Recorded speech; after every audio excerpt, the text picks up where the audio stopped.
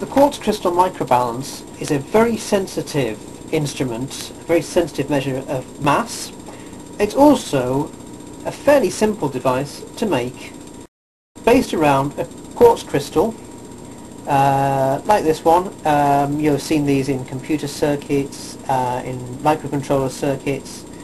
They normally come in a tin can that protects them from the elements.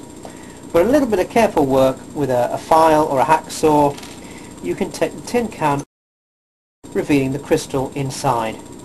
This is a bit small to see, so I've got a Google SketchUp model that shows you exactly what it is.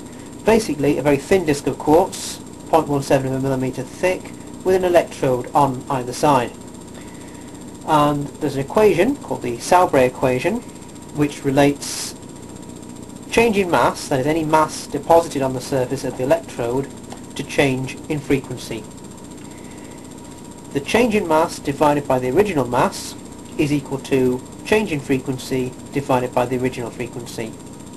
Well, let's do the maths here. This crystal is pretty tiny. It has a mass of about 22 milligrams.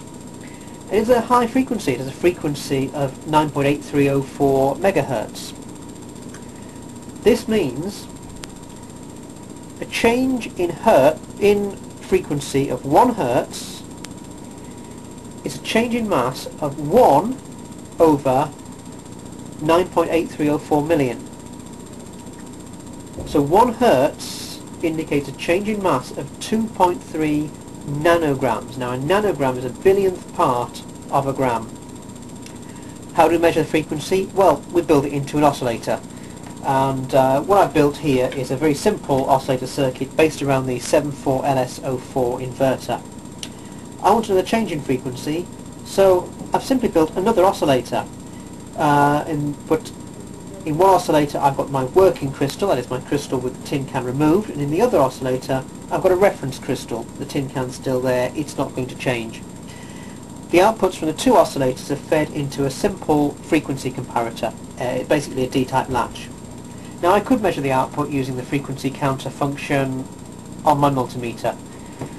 But for a bit more fun, what I've done is put an audio amplifier on the output of this and a small speaker, so we're actually going to hear the change in mass. Just a bit of background there because the crystals are not a perfect match to begin with. Now I'm just going to breathe on this crystal here. And that's just the moisture in my breath landing on the surface of the crystal, which causes that change in frequency, and the moisture evaporates. It goes back to its background noise.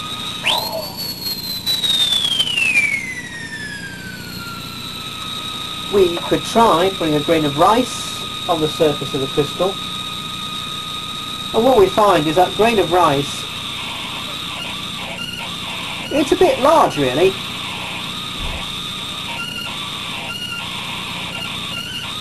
And we don't get the full effect of the grain of rice because it doesn't actually couple very well to the surface of the crystal.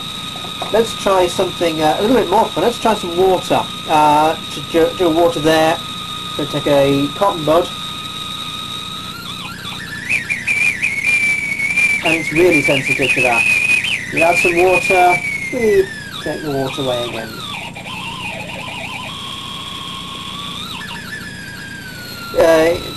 These quartz crystal microbalances have a whole range of scientific uses, from vacuum deposition of metal films, electrochemical deposition, measuring single molecular thick films. You could, I think with a bit of practice, almost turn this into a musical instrument.